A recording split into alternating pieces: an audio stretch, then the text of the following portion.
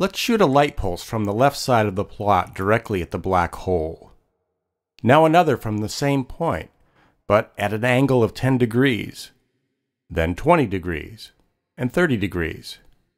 These all hit the horizon, but a pulse at 40 degrees or at 50 degrees continues on through space. Now imagine these pulses traveling in the reverse directions and ending up at your eye. The 0, 10, 20, and 30 degree pulses would never leave the black hole, so you would see nothing in those directions, pure blackness. But the 40 and 50 degree pulses could have been generated by some other objects and would reach your eye. Say the 40 degree pulse came from this brown object. If the black hole were not there, you would see it at an angle of a bit less than 10 degrees. In the presence of the black hole, light from this object strikes your eye at 40 degrees, and because our brains interpret light as moving in straight lines, you will therefore perceive the brown object as being in a very different direction in space. Let's see how this works with the simulated image of a star field. On the right, we'll place a black hole of increasing mass in the center and see how this distorts our view. The two central stars expand into rings, while the other stars move outward and are distorted in shape. We also see some small star images inside the rings, and notice that the center is always dark. This is the black hole. The gravitational distortion of an object's image into a ring is another incredible prediction of general relativity, and has been observed on several occasions by the Hubble Space Telescope. These are, appropriately, called Einstein rings. Here's one of my favorite examples in some detail. Let's see what causes Einstein rings. Here we see an object directly behind the mass, relative to our eye. There are two symmetric light paths that will bring this object's light to our eye, so we'll see it on both sides of the sky. Because our eye, the mass, and the object all lie on a single line, there will be symmetric light paths at all angles about the brown line. The two solid red lines sweep out a cone, and we see a circle of light. This is Einstein's ring.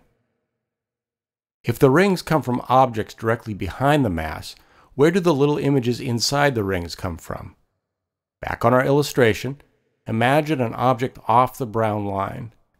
There will still generally be two paths by which light can reach our eye from the object, the blue paths, but they will not be symmetric about the brown line. So we will see them at only one place in the sky. The solid red lines are where we see Einstein's ring, and the solid blue lines are where we see the two images of this object. One blue line is between the red lines, and the other is outside. Thus, we will see two images of every object, one outside the ring and another on the opposite side of the sky inside the ring. In fact, because of boomerang light paths such as this one, your eye would, in principle, even see an Einstein ring image of itself in the sky. Let's again look at the trajectory of a light pulse falling into a black hole. Remember that the coordinates we plot here are those of a distant observer. Each dot denotes a 1-second interval, and we see that the dots get closer together as the light approaches the black hole. The light appears to slow down and actually seems to freeze at the Schwarzschild singularity, the surface of the black hole, the so-called event horizon. Now the question is, does the speed of light really vary, or is this an illusion? We'll separately look at the speed of light in the altitude direction, the r coordinate, and the longitude direction, the phi coordinate. Recall that we use coordinates in which the speed of light is perceived by a local observer in empty space is 1. In part A, we saw that the speed of light in the longitude direction is the Schwarzschild factor, the square root of 1 minus 2m over r, which is less than 1. In the altitude direction, the speed of light is the square of this. But in video 10b, we saw that the speed of light is unity in all directions for all local observers. Therefore, for a local observer, light should move 1 unit of distance in 1 unit of time.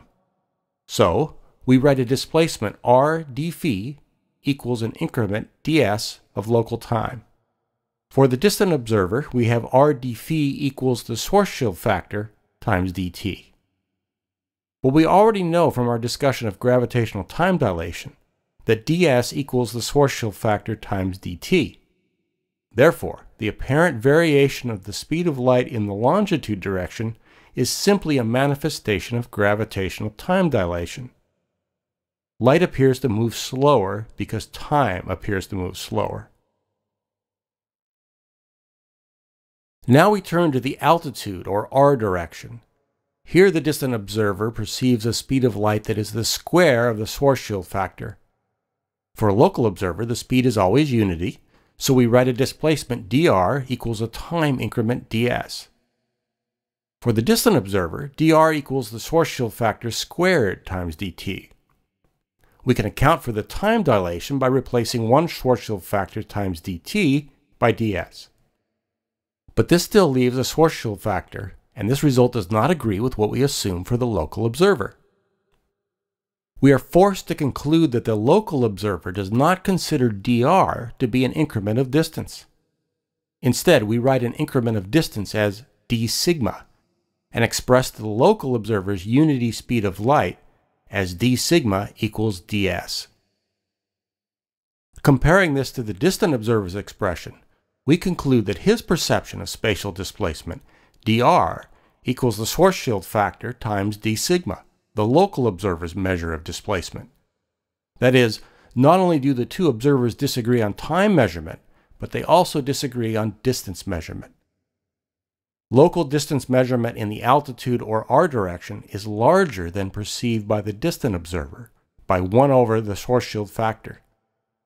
As r approaches 2m, the Schwarzschild singularity, a finite distance as perceived by the distant observer, would approach an infinite distance as perceived locally. This is an extreme distortion of space itself, independent of time dilation. These considerations lead us to the concept of proper distance. In video 8, we developed the idea of an invariant, quote, yardstick of space-time for special relativity, and then showed how to apply it in the general case. Points in space-time correspond to events which occur at a specific time and place. Consider the 3 events shown here, and specifically the relation between the first event and the other 2. Starting at event 1, we can draw lines corresponding to the propagation of light in both directions in space and into the future and the past. We call this the light cone, and we think of it as dividing space-time into 2 regions, inside and outside the light cone. Event number 3 is inside the light cone. This means that the velocity required to travel from event 1 to event 3 is less than the speed of light. Therefore, it's possible, at least in principle, for a clock to move between the 2 events and measure the elapsed proper time s. We call this a time-like interval.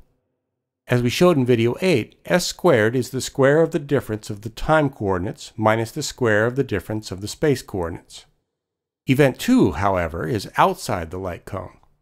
It's not possible for a clock to travel between these 2 events, and s squared would actually be a negative number. However, the negative of that is a positive number, which we call sigma squared.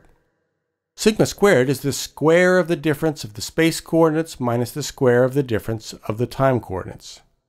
We call this a space-like interval. The arguments given in video 8 can be applied to this interval to show that it too is an invariant on which all reference frames can agree.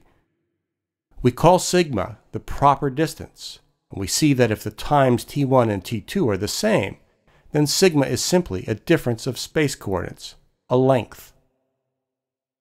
Back to the Schwarzschild metric.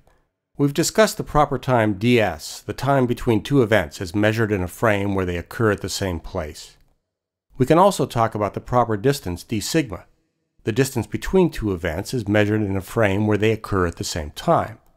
And this is just the negative of the ds squared expression. The proper time interval, when dr and d phi are 0, when we stay in one place, is ds equals the Schwarzschild factor times dt. And as we've discussed, this expresses gravitational time dilation. The proper distance interval, when dt is 0, has 2 terms. If we limit motion to the altitude or r direction, Then we find our previous result, d sigma equals 1 over the Schwarzschild factor times dr. For motion in the longitude or phi direction, d sigma is simply r d phi. Because of the distortion of space, the altitude or r coordinate no longer has the flat space-time meaning of the distance to a point from the center of the mass. Instead, its physical significance can be described as a reduced circumference. For motion in the longitude or phi direction, proper distance does not depend on the mass m, so it retains its flat or Euclidean form. But for motion in the altitude or r direction, proper distance does depend on the mass. Therefore, it corresponds to a curved or non-Euclidean spatial geometry. Arbitrary motion is a combination of these flat and non-flat components. Therefore, a circle with coordinate r1 will have a circumference 2 pi r1, independent of the mass. So although r1 no longer has an unambiguous meaning in terms of the radius of a circle, it continues to represent the circumference of a particular circle, and we call it the reduced circumference of that circle. The same will be true for a second circle with coordinate r2. The circumferences of the circles will differ by 2 pi times the difference of the r coordinates, as they do in Euclidean geometry. But the distance between the circles, as measured by a local observer, is no longer the difference of the r coordinates. Here's a representation of this phenomenon. Suppose I tell you I'm going to draw a series of circles equally spaced apart. At first you can believe me, but soon it's clear that these circles are getting closer together. Eventually the claim of equal spacing seems ridiculous. But I'm insistent. Just because they don't look equally spaced to you doesn't mean that they aren't. In fact, when viewed from a different perspective, you can clearly see that the distances between them are indeed equal. You were interpreting what you saw as if the circles lay on a flat surface, when in fact they lie on a curved surface. This curved surface is called an embedding diagram, and it's a way to visualize the distortion of space around a black hole. Now, it's a curved two-dimensional surface embedded in a flat three-dimensional space. For an actual black hole, we'd have to imagine a curved three-dimensional space embedded in a flat four-dimensional space. Let's go back to the scenario of a light pulse falling into a black hole. In addition to time dilation, the distortion of space contributes to the apparent decreasing velocity of light. We can imagine the light pulse moving at a constant speed down into the funnel-shaped embedding diagram. From our perspective above, it appears to slow down. But viewed from another perspective, it clearly moves at a constant velocity. Distant observers can see the effects of the changing curvature of the surface. However, local observers, looking at their own little flat patch on the surface, will see simple uniform motion at a constant velocity.